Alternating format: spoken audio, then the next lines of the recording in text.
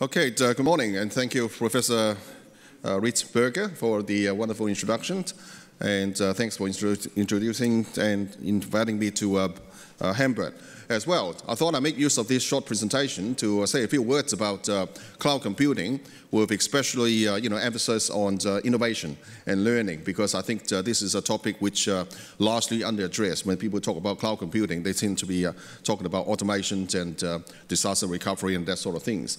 The other objective I want to achieve is, I try to articulate whenever I can with some of the other speakers, prior knowledge that's been shared, and if possible, shed more light into inspiring everyone, including myself, to think more how we can do, more Science 2.0 and introduce this in various aspects of the context. Now, of course, the basic modus operandi underpinning this is our transformation, like it or not, into a knowledge economy, right? As in a knowledge society, knowledge economy, knowledge work is prevalent. We are no longer being able to collate our work in a linear fashion. They come in any order, unpredictable, come in small tasks, collaborative tasks. We not only have to use our own, experience, knowledge to solve problems, but we often have to leverage and build upon our networks, collective wisdom, harnessing the wisdom in the crowd, and also in our network, in order to solve problems. However, the knowledge economy and knowledge work also brings to us challenges, a lot of challenges. And one of the things which, like it or not, that spawns, I suppose, Science 2.0, and many of the concepts in this conference, it's about the interactiveness, the live interactiveness of the Web 2.0 tools and trends. And through the use of this kind of software, usually social software, but not always, a massive number of data and connections are being built up, in a very rapid way. Not my research, but you can surely Google it, and you can find it instantly. I guarantee you, in the first page, if not, even more drastic. It's alarming statistics, if not disturbing. 60 seconds, more than 100 LinkedIn new profile has been created. 60 seconds, 669 million emails has been sent. In 60 seconds, more than 690 YouTube videos have been uploaded. So with this sort of volume and rapid buildup of data, it is impossible for us to, not only just ourselves or even as a group, to stay ahead of everything and be able to sift through all that information.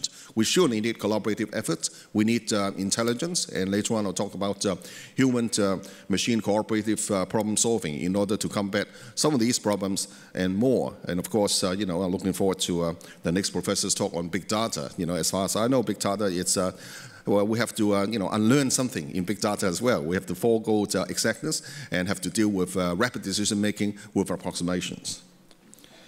So, that was the Web 2.0, and I have to say that for those Web 2.0 software and websites that are successful, they must have garnered a huge amount of, massive participation, and they got to be, running in the cloud, because otherwise you cannot fulfill that sort of acute sudden demand on resources. Now, I don't want to turn this, and I will not turn this into a cloud computing presentation, other than just to point out, for most people, we'll think about the cloud as some kind of back-end resources with scalable, a pool of resources, hardware and software, and more importantly, these resources can be scaled up to support any sort of services in a very easy and very rapid way.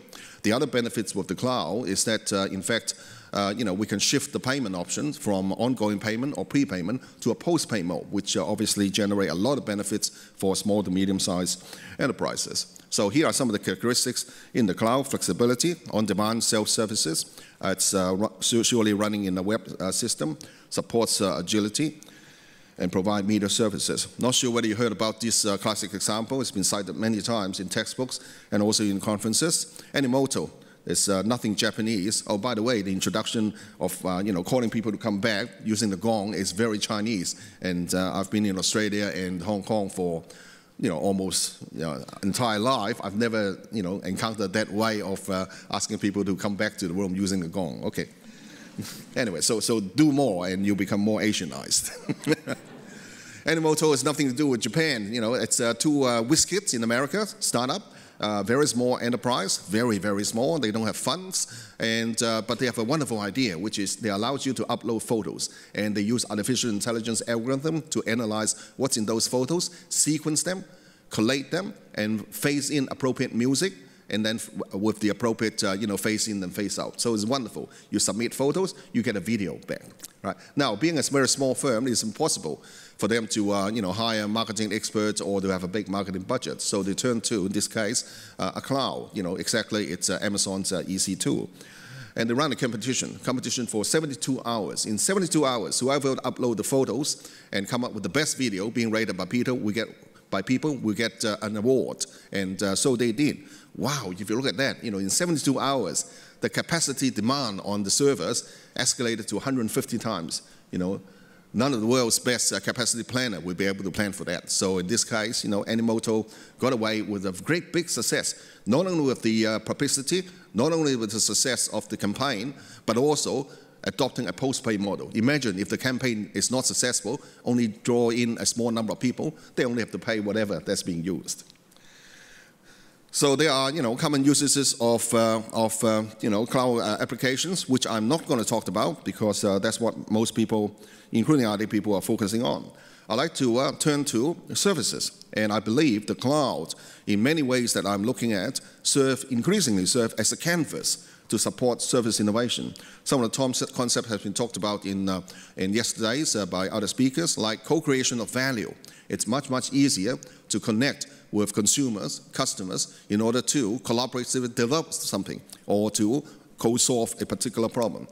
Cloud obviously provides a dynamic capability to a lot of firms, and that dynamic capability is not just limited to IT, as you will see later. It also covers human resources and other types of competencies as well. Cloud is about invention, trying out, and even dismantling business models. So once again, it's a great canvas for the discovery, alignment of industry partners and other collaborators inside the cloud, and be able to achieve the right blend of leveraging, enabling, also disruptive technologies. Customer experience underpins the ultimate success or measurement of service innovations. In the previous era, we tend to focus very much on customer satisfaction, but in service innovation, inside the cloud in particular, we focus on the design and the enjoyment of customer experience by our customers.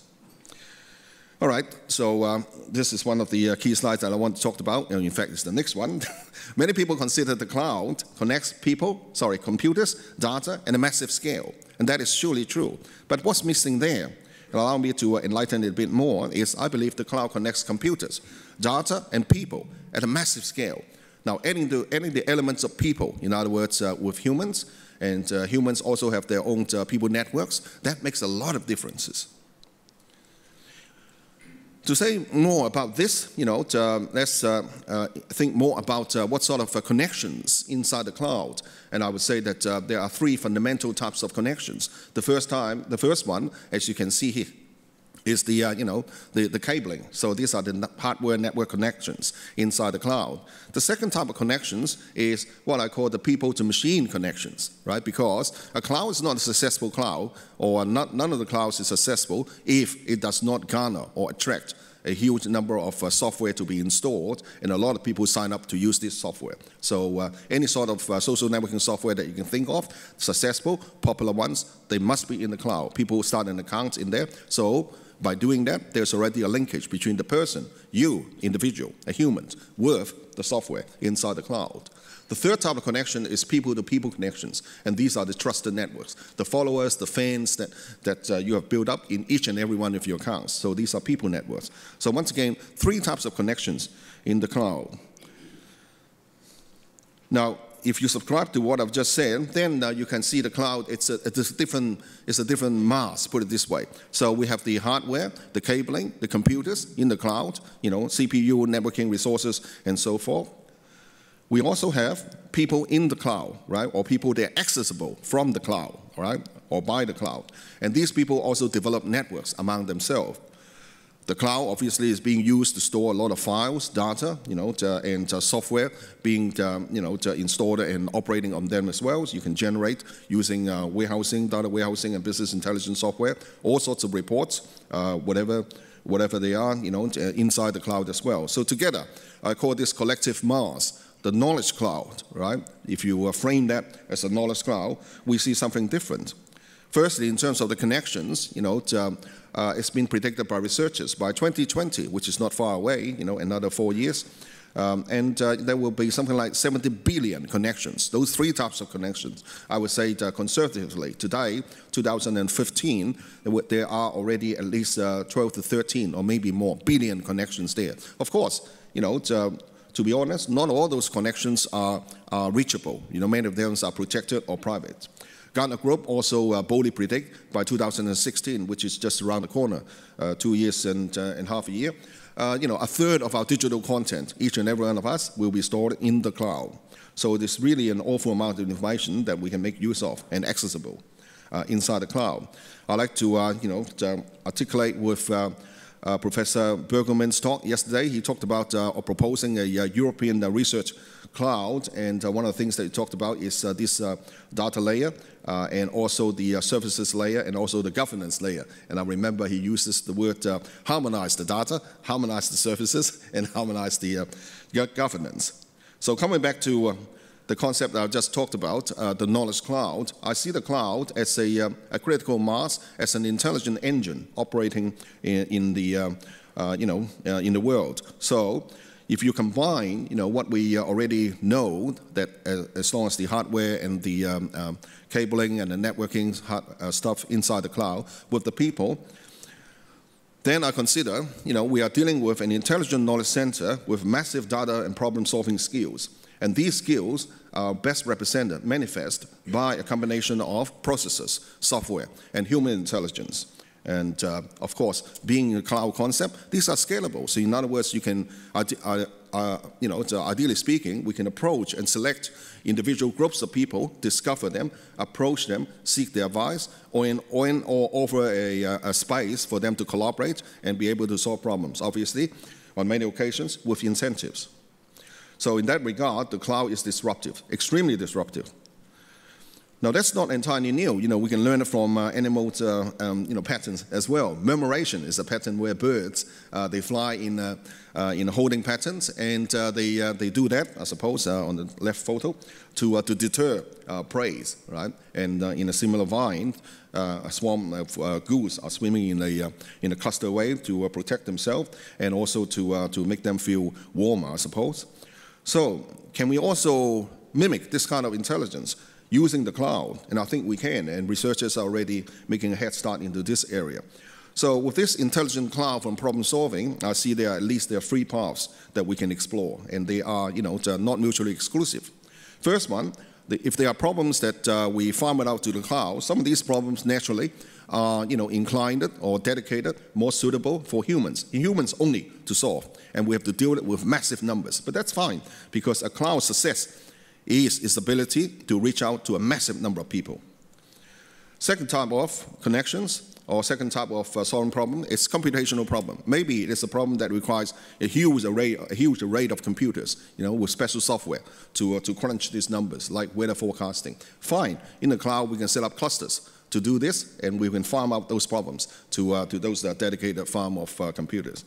Then there's a third way, of course, which I thought is extremely enlightening, is to combine the two dynamically to achieve human cooperative problem solving, which partially some of the problems go to machines, partially some of the problems go to humans, and then combine the solution together.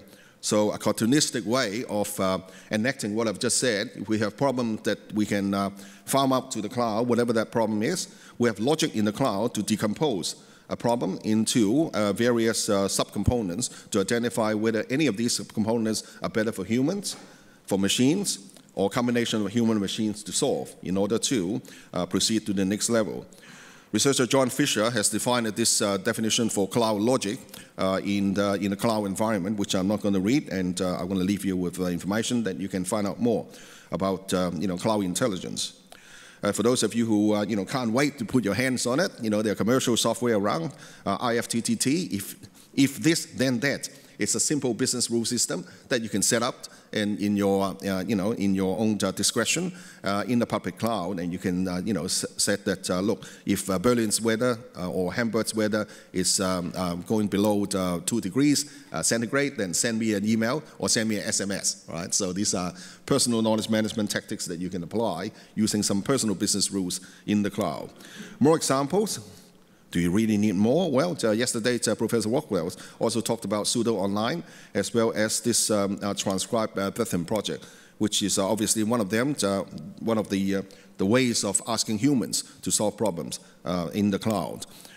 The concept is not new, harnessing wisdom of the cloud. For those of you who like astronomy, you may have come across Galaxy Zoo before. So it's a website that asks people to look at photos and contribute. So 5 photos. And ask you whether you see a Milky Way, in other words, a spiral around the star system, and if there's a spiral, is it what direction is it spinning? So here we go. Top left, there's a spiral, difficult to tell the direction. Top middle, there's a spiral, clearly it's counterclockwise. And top right, there are 2 spirals, interlocking ones, but it's difficult to tell the dominating direction. Bottom left, there's a spiral, clearly it's spinning clockwise. And bottom right, there is no, the Milky Way to talk about at all. So stop there. How long have we used, using our human eyes to interpret those 5 photos? Less than 20 seconds. That's a wow, These are exactly the problem in the cloud that we farm up to humans to do, because human has got millions of them. And of course, that doesn't mean that always the answer come back is true. We have to work out some kind of mechanism to work out the trust and the authenticity of the result. Americans ahead again. Amazon's Mechanical Turk, still a research and beta project. For those of you who are unaware, go and sign up an account, and you can declare tasks and ask the cloud or people in the cloud to solve it for you. And you have to provide some incentives. You can define the period that you want to start your project to be tackled by other people, and also when you want to finish. And a snapshot of some of the tasks that is available on a particular day, you can see that half of those tasks available, they are classification. Obviously, humans is better than machines, I suppose, because we've got the context. And the second last one, checking up people's record. That sounds like something that's been put out by private investigators or the police department. And the last one is, is this person a musician? And that's, to me, is another wow, because even the might of Google, it cannot give you a yes-no answer. So human decision or human opinion is needed to carry out those investigations. You may have come across this software we call Recaptcha, right, or Recaptcha. Where do you see it? Well, that's on a website which asks you to authenticate that you are indeed a human and not a spider. You know what I mean? A computer spider that is crawling over a website. They usually give you 2 words. Do you know that one of those words, the computer already know the answer, the exact answer? Which means, do you know that one of the 2 words, the computer doesn't know the real answer, right? So Recaptcha, it's a result of a Carnegie Mellon PhD project. So that company is being set up to do machine translation, digitalization. Whenever it encounters a word that it cannot understand because it's too rough, too blurred, whatever, it will use Recaptcha and send it over to thousands, tens of thousands of websites, and ask people when they are authenticating to provide those keywords, all right? And they've set a threshold, so maybe about 20 of the human's answer matches, then bingo, it will feed it back to the machine translation or machine recognition software and continue and take that word to be whatever the blurry scribble. So, and they have publicly declared, thank you to the world. It's been saving them $1 million a day. All right, a little bit about our own work. It's a taxonomy-folksonomy system. And everyone knows about the taxonomy, which is in a way of classifying material. We can apply that to a shared drive. We can apply that to a file system. We can apply that to websites. We can apply it to a document management system as well. Taxonomy rarely changes. Of course, organizations have a responsibility to look after and update them, but in the real world, it rarely changes, and it's top-down. Coupling with a folksonomy system makes a lot of sense if we can combine it, because folksonomy, it's gathering of text at the user level, right? In Flickr, in YouTube, in many of those social network websites, people provide labels and you gather them, you analyze them.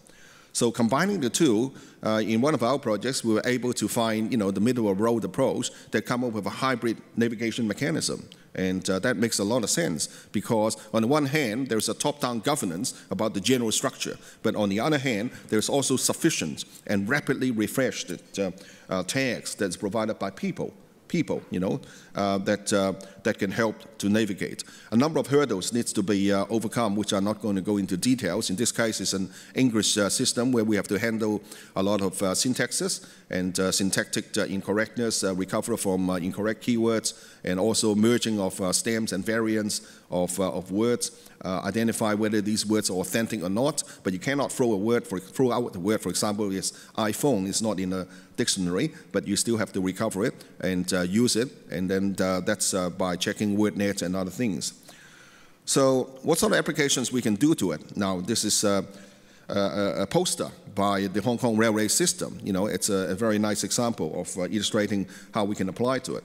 In this case, you can see that there's a route map, of the train system on the left-hand side. On the right-hand side, even though that is not in German or in English, but you can kind of see there's photos of some tourist attraction places. But this whole thing is static. It's a poster that is being put out by the marketing department of the railway company. So what our system actually does or can do is to refresh the tourist attraction part by citizens' contributions, right? And that's a Science 2.0 concept. We have applied the software, developed a prototype, and applied it to several sites, including the US environmental protection site.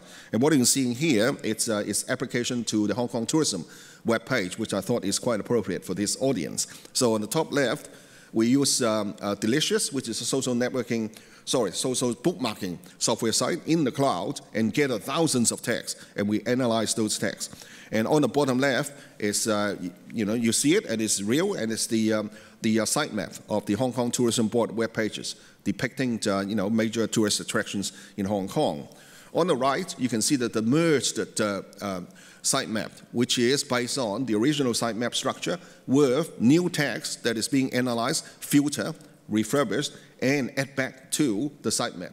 So you can see that, for example, traditionally, if you want to find out where can I see pandas in Hong Kong, right? You search Google, and you may come to this site, and then you look at different pages, look at the different websites, and see which one mentions panda, right?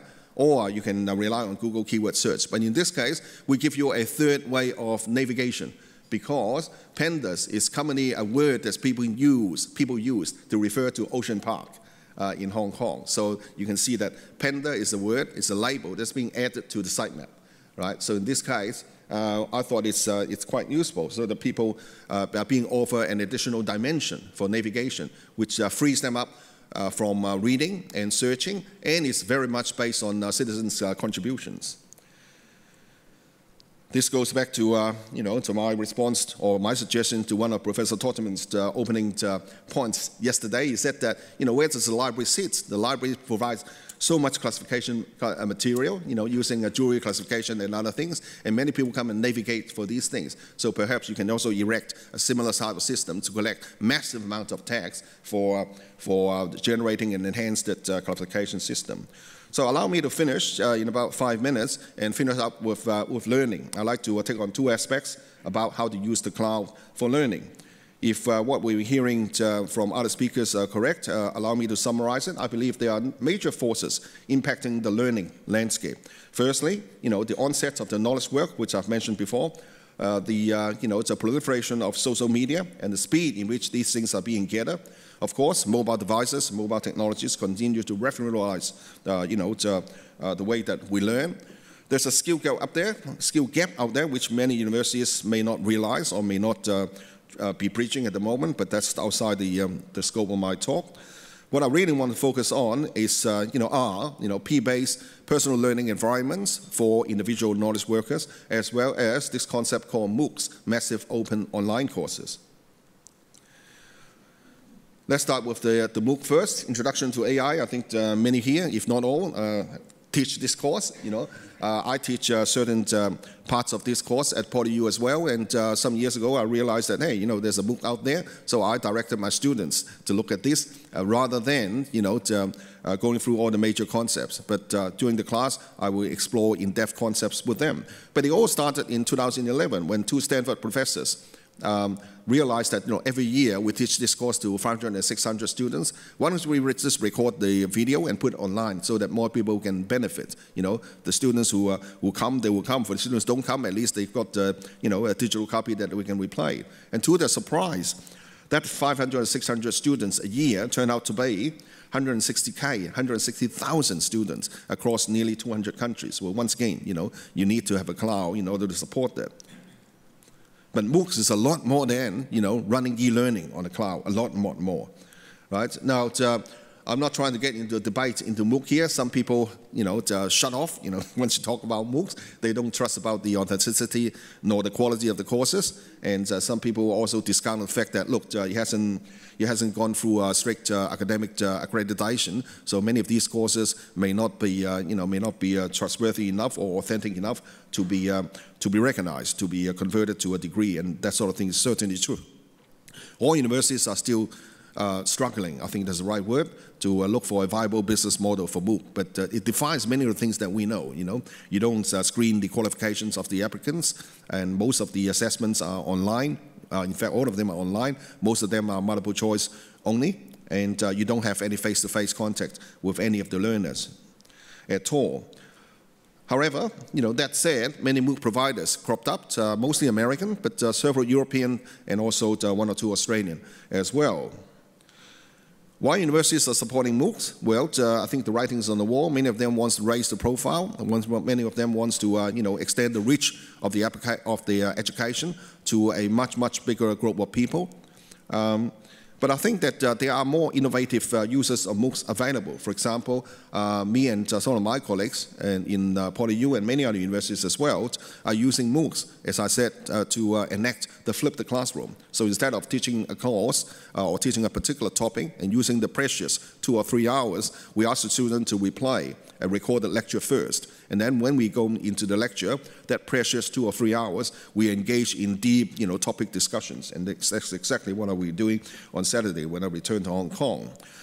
Our university is also leveraging on MOOCs to embark and start on blended learning, because it sounds too hard, if you just try to push e-learning and blended learning to many staff. But MOOCs seem to be, a logical sequence, or at least an intermediate point for them to explore. To crowdsource quality content, not only from teachers, but also from learners. 2 examples there. The first one, I suppose, German university is very proud. German's MOOC provider, Iversity, several years ago, put up a fund for, I think it's 10,000 euros, okay, to invite the world's professors, anybody, to suggest a topic that you want to put on Iversity. Iversity will pay for the hosting and the running of the subject. So, and they ask you to provide a 10 minutes, it's a sample of the course that you would like to provide. And the winner is being given, a certain period of time and also 10,000 euro to develop that course and offer in Iversity. Now that has a disruptive input to university. Right? Traditionally, university would think that we ask our professors to develop a course. If we don't have that expertise, we either learn it or hire another person to do it. But in this case, you can go to the world and ask people, who excel in certain areas, compete, submit a proposal on certain course, and you pick the best brain and develop a course and host it on your platform.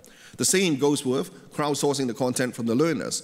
In one of the universities in Hong Kong, I think it's University of Hong Kong, actually, they have a MOOC course on Chinese historical buildings or nice architectures of Asian buildings. So in one of the assignments, the professors said that students around the world go and take pictures of ancient Oriental architectures in your own city. All right, and submit that as your assignment. And he promised he will pick the best and embed it into the second, delivery of the learning content. So using this, you reach out to an audience and draw on their input to better your content in the subsequent deliveries. So more and more of these wonderful stories are coming out as well. And in our university, we are, rapidly preparing for our MOOC and preparing for these things to become innovative. Well, we are in alliance with the edX platform. And I'd like to especially, mention that we are preparing our first MOOC, Knowledge Revolution, from KM, Big Data to Cloud Services, and we aim to launch it in August of this year. A very special thank you and pay our respect to Professor Totterman and his team that helped us a big hand on the sections on Science 2.0, open link data, and social media. And Prof. Totterman has been, and his team has been working very hard with our team to coordinate content, recording videos, and so forth. And separate, and in addition to what I've just said, our team is also on the research level working on the personalization engine to identify the learning analytics that is so needed to help with the individualization of the pedagogy and learning content that we can deliver to students. Finally, to allow me to talk about a little bit about micro-learning inside the cloud. And everyone, I think, agrees today, learning is not just one big hall, although I'm doing that for the last 25 minutes, which is no good. Right? We're supposed to be talking to each other and learning with each other. I observe my students often, form the ad hoc learning groups, and they learn from each other as well as from other people as well. So some years ago, I did some research and developed a platform, personal learning environment and network. I call it PLEN. So basically, it's a platform that operates on Google tools. So anyone who operates using a standard set of Google tools, in fact, all we need is Google Plus Community, and the Google address book, all right, and the Gmail address. So once you have those 4 things, I'll give you the guidelines to all my students to set up a personal learning environment. In that environment, we also have automatic RSS feeds of quality content coming in from various topics. I select them, but later on, students also contribute. So other than that, they can do whatever they like. They can add whatever learning components into their own learning environment. So some students use Gmail, they use Flickr, they use Wikipedia, and they can use Symbaloo, and among other things as well. And through this environment, I brought together teachers, students, graduates, which is not easy for a traditional university environment, and other practitioners. And today, after operating this environment to more than 2,000 students at PolyU, I've extended the platform to universities in Thailand, as well as tried fusing classes from the different levels and also from different universities into one to stimulate, to further learning and knowledge fertilization. So for those of you who want to know more about this kind of platform, I have a brochure to talk about that, and it's in the public domain, so it's nothing secret about it, and it's been a very productive and rewarding platform for all of us. So wonderful opportunity for me, and I'd like to finish there and thank you and put it back to Professor Wittberger. Thank you.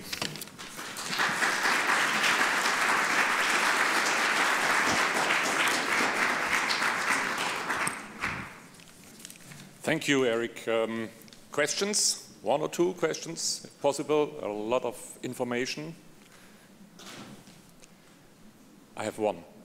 Regarding the social bookmarking things you mentioned, did you make any research whether the bookmarks you got from people from the social bookmarking areas are different to them? Are they on another type of taxonomy? Are they broader? Are they more specific? Or is there any?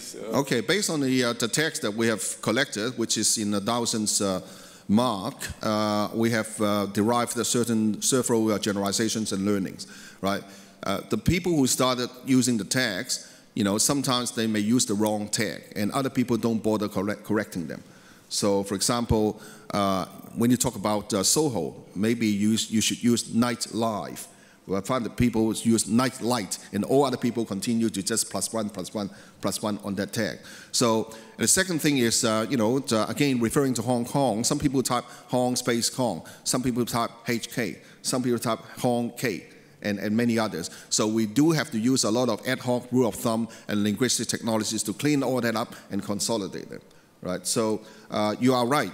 Tags have no hierarchy, although there has been some research done to try to rediscover some dependent and network relationships among the tags. But so far, I don't think that that has developed into a full-scale research momentum.